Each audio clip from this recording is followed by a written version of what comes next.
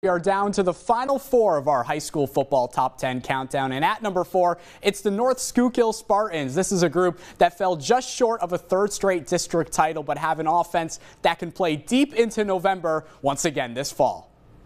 Number 4, the North Schuylkill Spartans. We have a completely different mentality this year.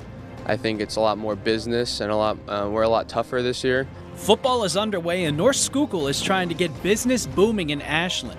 After a 10-3 season, the Spartans are back looking for another 10-win year.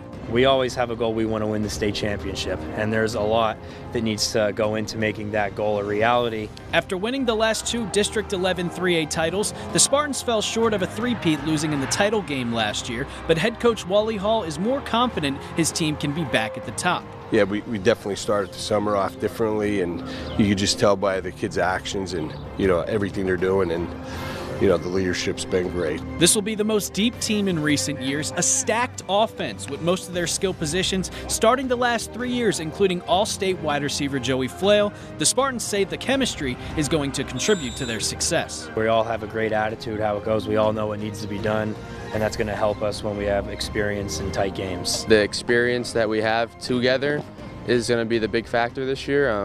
We could always rely on each other, and we have a very explosive offense this year.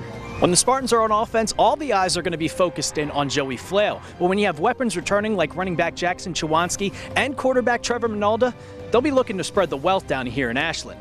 With all the attention that's to Joey, and he's certainly going to make his plays, there's a cast of other offensive players that are really good. Second and third string could be starters at a lot of places. And the Spartans have their goal of winning a state title, but it's going to start week 1 with a battle against Mount Carmel, and they say that sets the tone for the season. First game jitters really comes out and shows about who's ready, who's not. So it's fun seeing, fun playing against someone that's good and just getting ready. Reporting in Ashland, Brett Alper, 28-22 Sports.